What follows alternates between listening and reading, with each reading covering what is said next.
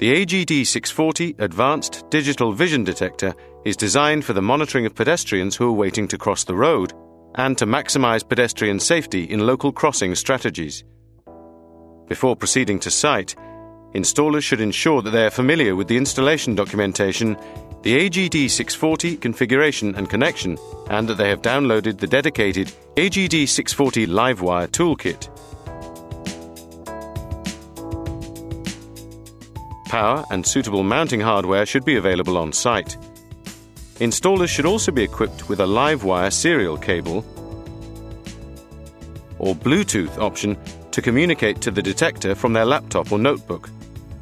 The AGD 640 Livewire toolkit does not support communication to the detector via a PDA. The detector should be mounted on a suitable bracket at a height of 3 to 4 meters, with a clear view of the pedestrian wait area from both lenses. This view should not be impeded by the traffic signal head, associated bracketry, or overhanging foliage.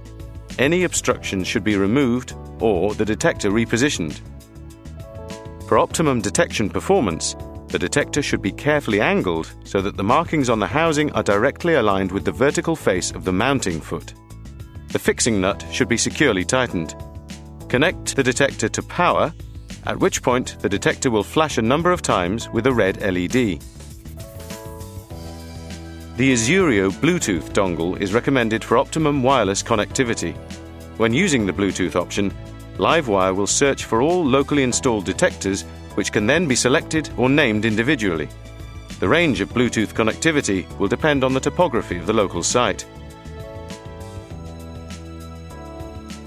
The blue LED will illuminate on the chosen detector to acknowledge the connection. Follow carefully steps 1 to 9 of the setup guide to allow optimum configuration of the detection zone.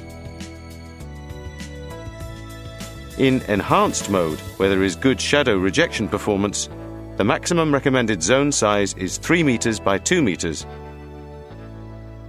For zones larger than this, users can select standard operating mode, which is optimized for this purpose. AGD recommend deployment of 2 AGD 640s for use on wider toucan crossings. Installers will be warned when the set zone has exceeded the recommended size for enhanced operation. The zone can be set up in a few minutes, and an additional feature allows the user to edit zone blocks or specially configure the zone to exclude or include certain areas. The walk test will confirm the boundaries of the set zone, and in this mode, the zone will illuminate in red at the onset of pedestrian detection. Further adjustment of the zone can be achieved by revisiting the earlier steps. It is also possible via the Tools menu to view the detect blocks during the walk test. Once the zone has been set, users should proceed to step 6, recalibrate cameras.